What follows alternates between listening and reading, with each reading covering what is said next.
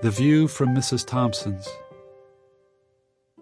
Location, Bloomington, Illinois.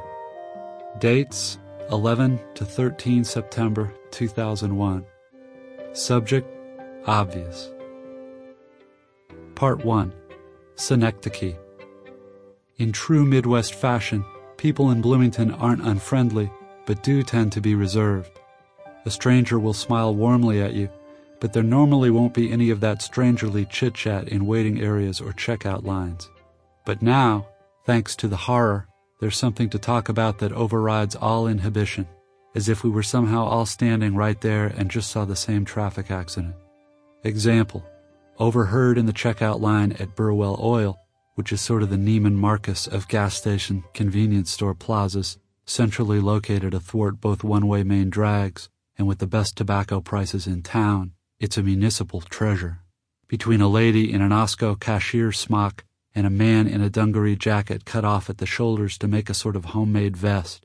Quote, with my boys, they thought it was all some movie like that Independence Day, till then they started to notice how it was the same movie on all the channels. Close quote.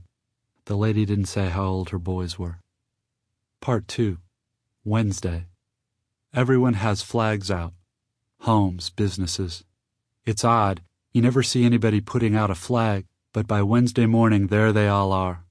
Big flags, small, regular flag-size flags.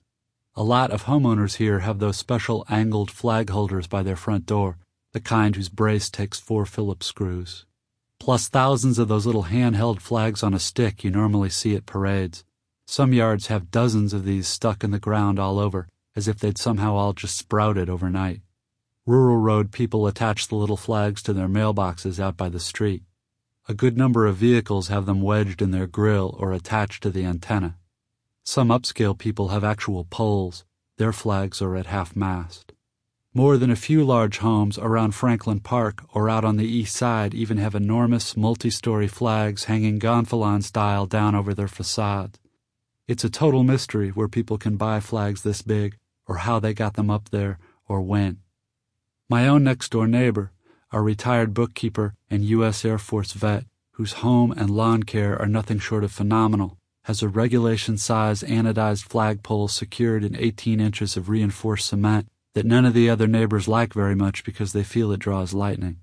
He says there's a very particular etiquette to having your flag at half-mast. You're supposed to first run it all the way up to the finial at the top and then bring it halfway down. Otherwise, it's some kind of insult. His flag is out straight and popping smartly in the wind. It's far and away the biggest flag on our street. You can also hear the wind in the cornfields just south. It sounds roughly the way light surf sounds when you're 2 dunes back from the shore. Mr. N's pole's halyard has metal elements that clank against the pole when it's windy, which is something else the neighbors don't much care for. His driveway and mine are almost right together, and he's out here on a stepladder polishing his pole with some kind of special ointment and a chamois cloth. I shit you not. Although in the morning sun it's true that his metal pole does shine like God's own wrath. Hell of a nice flag and display apparatus, Mr. N. Ought to be. Cost enough. Seen all the other flags out here everywhere this morning? This gets him to look down and smile, if a bit grimly. Something, isn't it, he says. Mr. N is not what you'd call the friendliest next-door neighbor. I really only know him because his church and mine are in the same softball league, for which he serves with great seriousness and precision as his team's statistician. We are not close. Nevertheless, he's the first one I ask. Say, Mr. N, suppose somebody like a foreign person or a TV reporter or something were to come by and ask you what the purpose of all these flags after what happened yesterday was, exactly. What do you think you'd say? Why, he says after a little moment of him giving me the same sort of look he usually gives my lawn, to show our support and empathy towards what's going on, as Americans.